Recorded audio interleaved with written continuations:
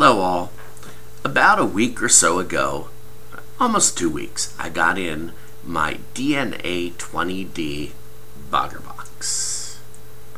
Take a look. This is all stabilized wood. The reason why I chose stabilized wood, well, maybe there's a little snob appeal, but it's more expensive. But on top of that, supposedly they bake the wood with resin, and this makes it extra hard. I don't know, but it's very, very shiny, and it's very, very nice. What's unique about this unit is, or APV, is that this is a DNA20D chip. That's the latest chip from Evolve. Now, if you look carefully, it's a little hard to see, I realize. Okay, you'll see that we've got an 8 milliliter bottle. It takes an 18650 battery. Now usually we're at about 7:30 and somewhere around 8 o'clock in the morning I put in a Panasonic 18650, their high drain 2900 mAh, and that lasted all day until around 6:45, and now I just have a standard AWIMR battery. Okay, now what's really neat about the variable volt not variable volt, I got to get out of that habit, in the DNA20, is that it's a variable watt, and it has one screen, and on the screen it shows your watts, it shows the volts that it's putting out, and it shows your battery health. Now, I found out a few things about this after a week and a half. The first is the watts is dead on accurate. The reason why I know that is that I have a tankometer, and I put it on, and I also have an atomizer reader, and when I do a reading of both the atomizer or the RBA, and I do it of the volts it's putting out under load, voila, the exact watts is matching what's on the Bogger box.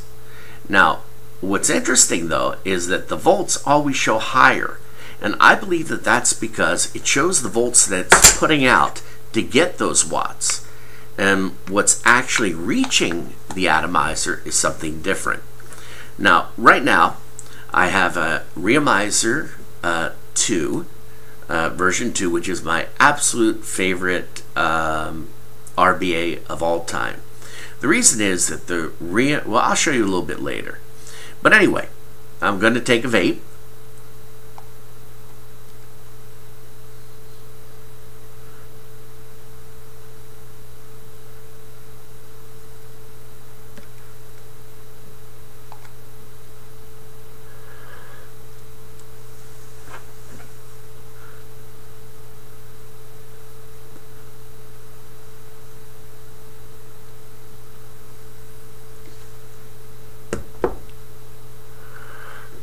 Now let me tell you what has really impressed me about this variable volt Bogger box.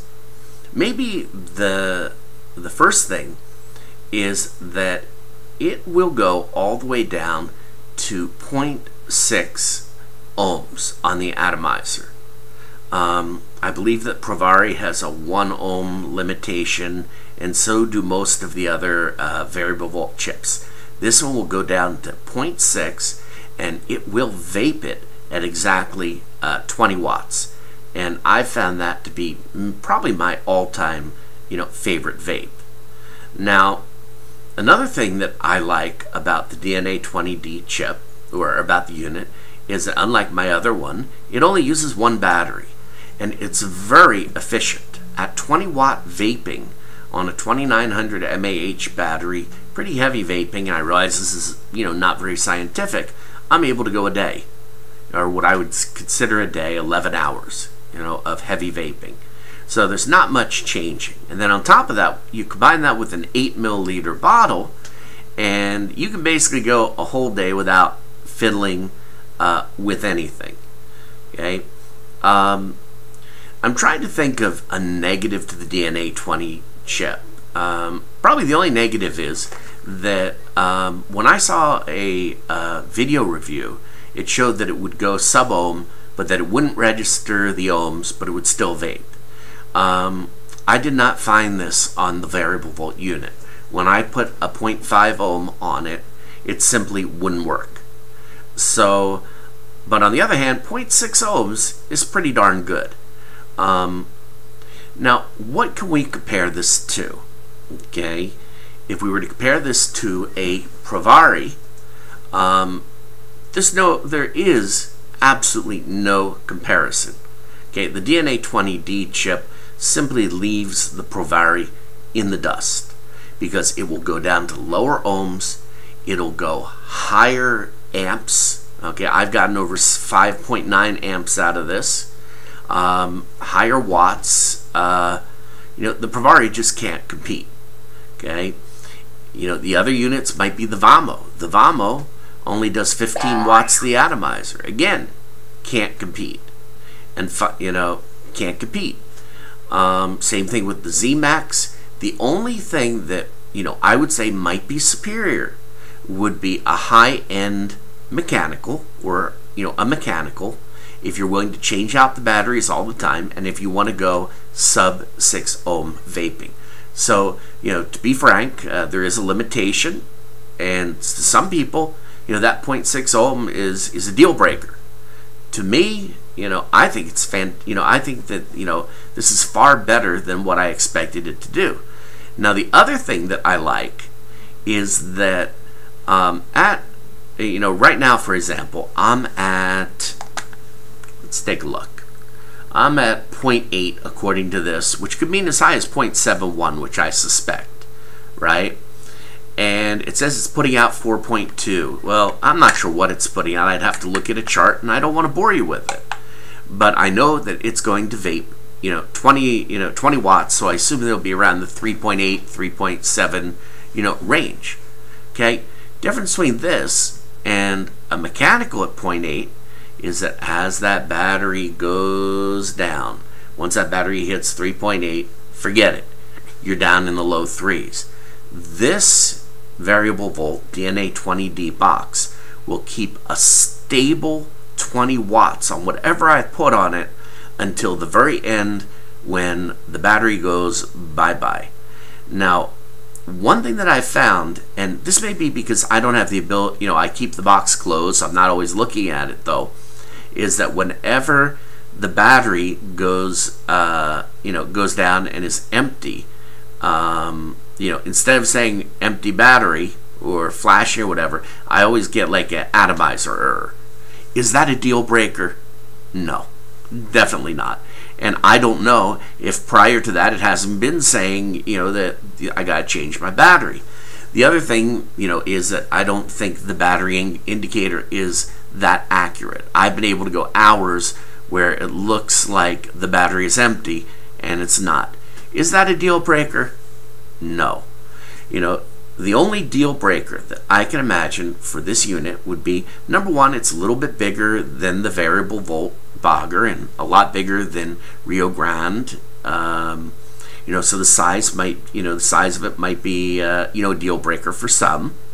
The chassis is wood, so you better be careful not to drop it on concrete. That's my nightmare.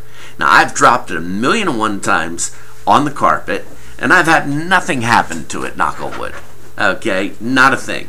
But I sure don't want to drop it on concrete because, for all I know, it might crack. So that, for some people, if you need real durability, okay, that would be, a deal breaker. Now, what about the craftsmanship? Okay, the seams are perfect. The wood has imperfections in it, but this is natural wood. It's supposed to have imperfections.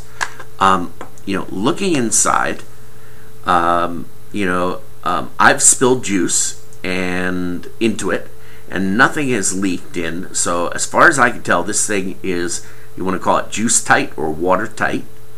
The one thing that I didn't like is that when I originally received it, the nozzle, okay, the way this works, by the way, is, okay, you have a bottle, and if you look, there's a metal nozzle. Well, the nozzle was a little bit too far to the right.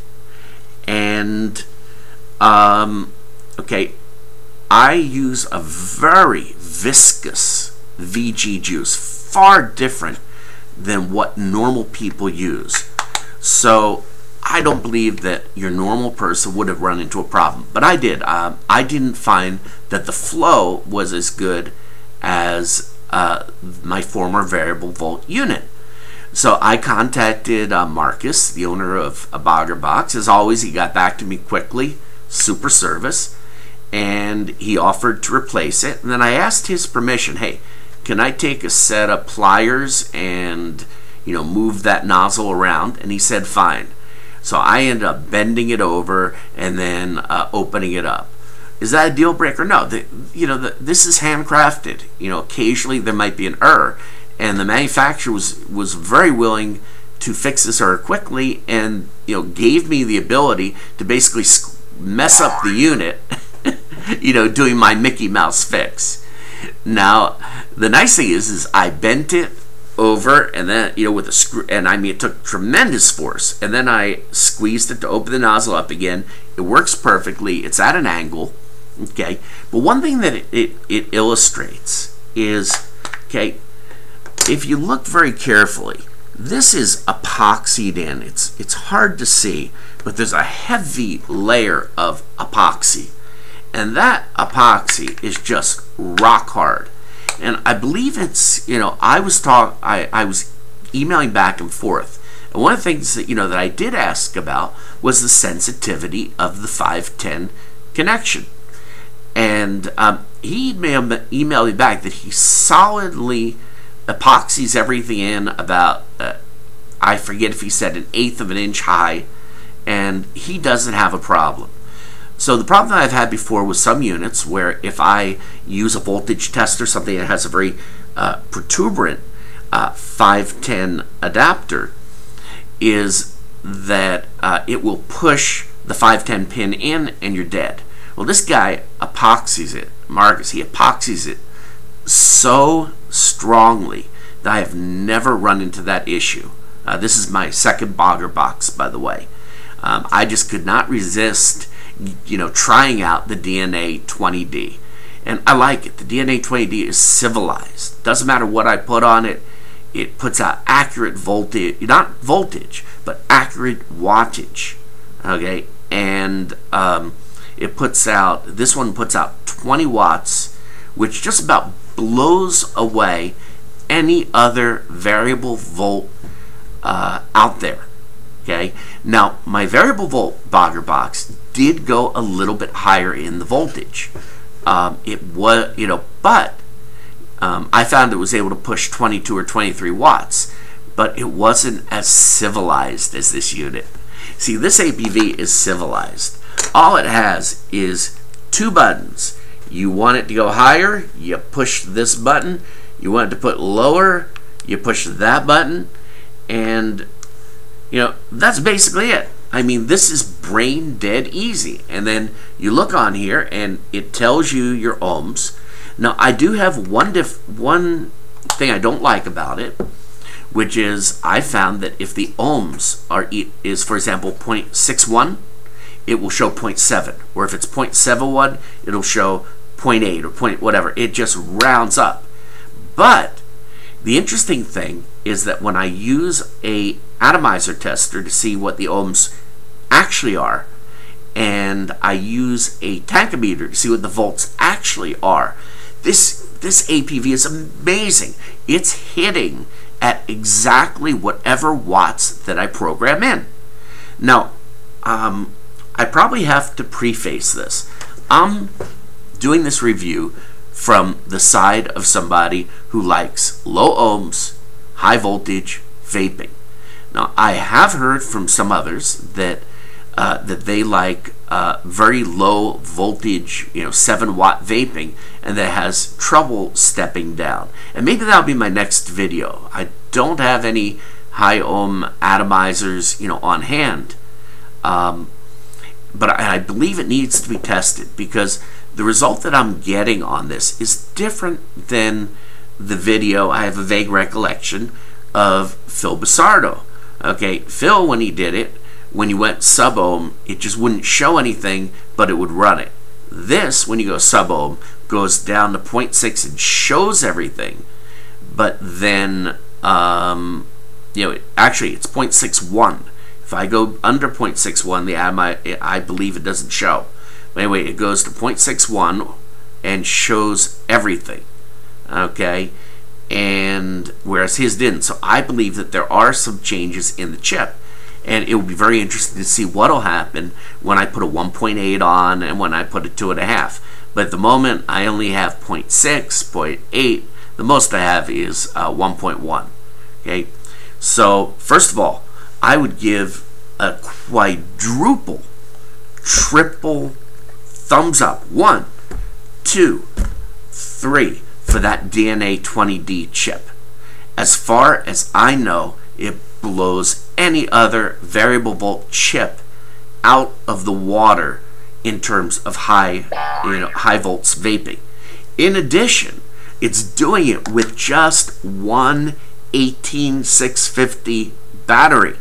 Okay, it's not a stacked mod, which means I was my other variable volt unit, which used the two 18350s.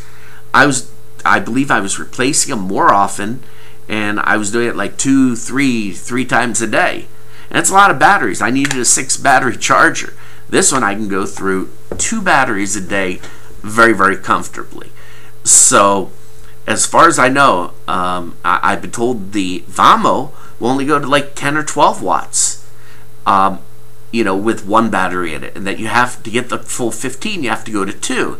And then, from what I've heard, this is hearsay, on the VAMO, even though it puts out 15 watts, under load, the atomizer just doesn't do the right voltage. Don't have a VAMO, don't plan to buy one, and that's just hearsay. Okay, but it doesn't matter, because I'm at 20 watts. I've tested it, checked it, and the DNA20D is doing what it's supposed to do, which is give rock solid wattage. Okay, so now as for the Bogger box, okay, the customer service from Bogger Box Mods has always been excellent. I do advise that whenever you do a support ticket, you do it right through his website. I once had an issue on a box, and he handled it just stupendously.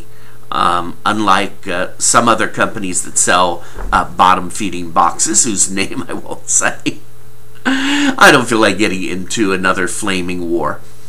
But anyway, if you buy a DNA20D Bogger box, you will not be disappointed. Yes, it's killer on your wallet. Okay, this is expensive. I believe he's bottom of the line, he's at $220, and by the time you put everything in it, you might be up to $270. I mean, that's a lot of money to spend. But you know something? To get the best, okay, arguably the best, because everybody has their preferences, but to get the best, okay, and to get a beautiful handcrafted, and by that, wait, I mentioned that Marcus is manufacturing these in New Mexico, so we're talking American made. The chip is the DNA20D. Okay, that is from Evolve, which I believe is an American company. So I'm spending a lot of money, but I feel a little bit better about it, because I know that the money is staying more or less in the country, that it's not nothing against China.